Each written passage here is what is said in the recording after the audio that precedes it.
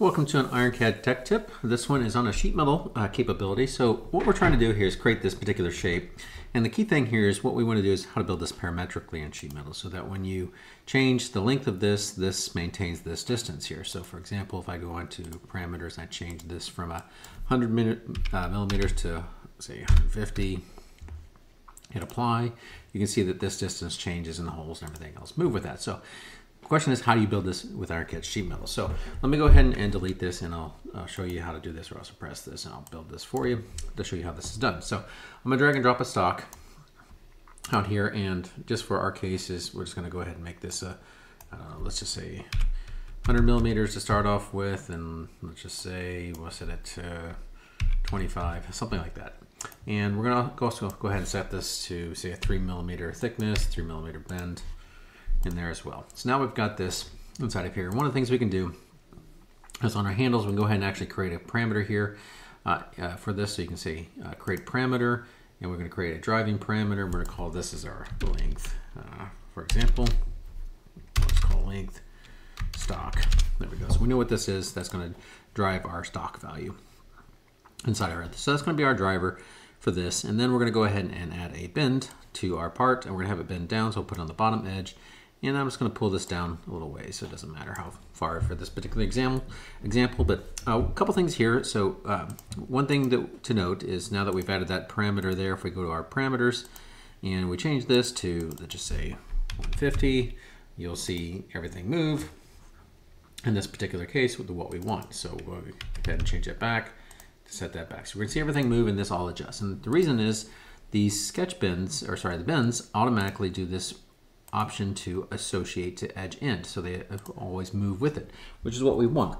Because if you try to pull this in and put a dimension here, it's actually going to move this, which is fine if you do it to one end. So if I pull this in, put a dimension here, and I change that thickness, this will maintain, and it'll look like it's doing a keeping that offset value, but it's not. It's actually moving this bend, and it's reassociating the opposite end. So if I try to pull this one in and put a dimension there, it can't solve it because it's trying to move the shape in two directions. It's not moving that, you had to actually change the geometry. So how do you do this with bends? So if you go into any bend, it doesn't matter if it's a bend with stock, a bend by itself. Inside of here, in the properties for the IntelliShape, you'll see this option here, offset from associated point. So it's going to offset from this association location. So for example, if I type in a value here of positive, we'll offset it out, a negative, let's just say 10 on both of these. We'll set that in 10 inches here, or 10 millimeters in this case. So there's 10 millimeters there. So now if we go to our parameters and basically change that width, we'll go ahead and change that again to 150 and apply. That will all maintain that distance. So that's how you actually do that, is with that offset value. So it's kind of like a hidden feature there, just wanted to make sure people are aware of that. But you can also parametrically drive that as well. If you wanted to have that adjust based on certain values, you can go into the parameters on that bend, create a parameter. We'll just call this a setback, for example, and we'll set that to a negative, let's see, set it to negative 20 for now, and hit OK. Inside of there, now if you go to your IntelliShape properties, instead of typing in the value, select on Show Formula, and then you can put the setback there. So I'm going to copy that there, and hit OK, and that will drive that value there. So you can put expressions in here to drive this different links for that, but that's basically how you can do it. So you can parametrically change that thickness or the offset distance and change your other shape as well. So now we'll go ahead and just add another bend with stock here on the other end of this. We'll flip it to the other side. I'm just going to delete that stock. I'm going to add another stock to this edge here, and in this case we're going to edit this cross section, and I'm just going to select all this and delete it. Oops, there we go, select all that and delete.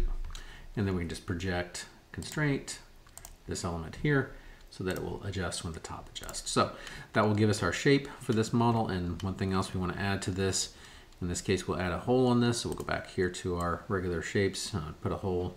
Now let's actually just do a through cut on this. So we'll cut through both sides of this. Notice it goes that direction because this is what I'm looking at. If I look down a little bit onto that top face, it'll go down. And we'll set that value, say 10 there, and then we'll just move this in with the tri-ball as well, some distance, because we can use our smart dimensions here on our annotations, we can put a smart dimensions while this is highlighted.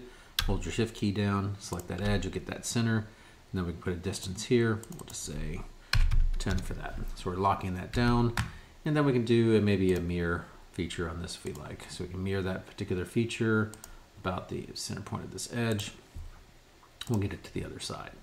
So now that we have that all set up here, now when we change our parameters inside of here, so we'll change that to 150, for example, everything will adjust. You'll see those all change and adjust inside of there. Let's make sure our dimension here did, oh, one thing, when you set that dimension to 10, by the way, make sure you select lock, otherwise it won't create that constraint. So now let's do that again. If we go to our parameters, change that to 100, you'll see that all change and adjust and maintain that distance. So we can change it to 200, and we can do that, and we can drive our setback distance different. Maybe we want that to be 30 there. We can do that as well and adjust that inside of there. So that's how you can build that. Oh, sorry, I didn't mean to move that.